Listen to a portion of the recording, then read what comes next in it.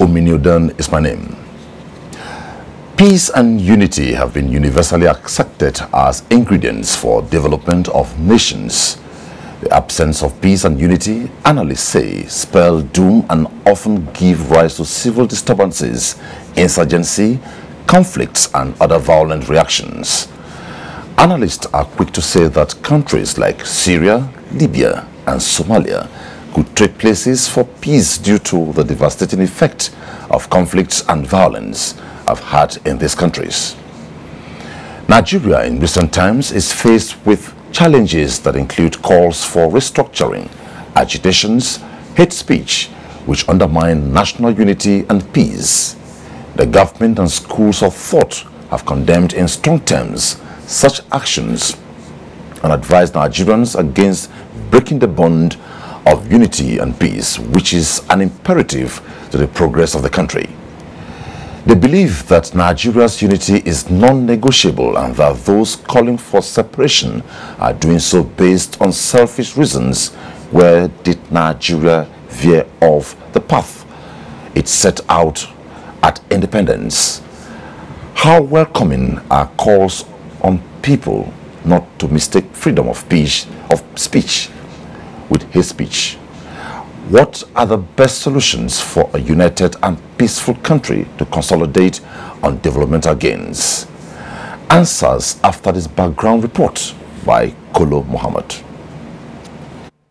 Nigeria, like other countries of the world, looks to peace times to take its economy and citizens towards the path of prosperity. Checking with history, however, reveals Nigeria made the most of its current progress during peace times. For the other times, however, the spoils are there, serving as visual signposts telling the story of the cost of war. Nigeria's resilience, evident in its ability to restart its journey towards progress after so many needless clashes and political unrest, perhaps should make us pause to ponder and consider advancing those things that unite us while toning down divisive tendencies. I think that what we need to do more in our country is to live the truth in the African saying that if you want to go far, go with the people. If you want to go fast, go alone. This country has reached a point where we need to conceptualize how far we want to go. And I think we can go very far, which means that a lot of consultations must be, carried out across various blocks in this country so that we can be sure that Nigeria knows its destination. The Civil War remains a towering reminder of the nation's darkest moments. Once again, Nigeria's resilience pulled the country back together after the war. One of the major players in the Civil War summed up the need to give enduring peace a chance this way. So a lot of people will say, but the first one, yes, I led the first one.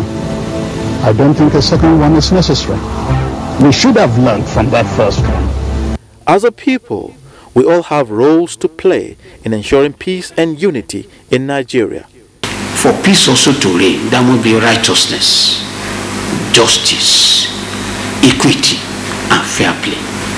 And that's come to all of us, beginning from those who are ruling us, those who are in the leadership position. They must ensure justice.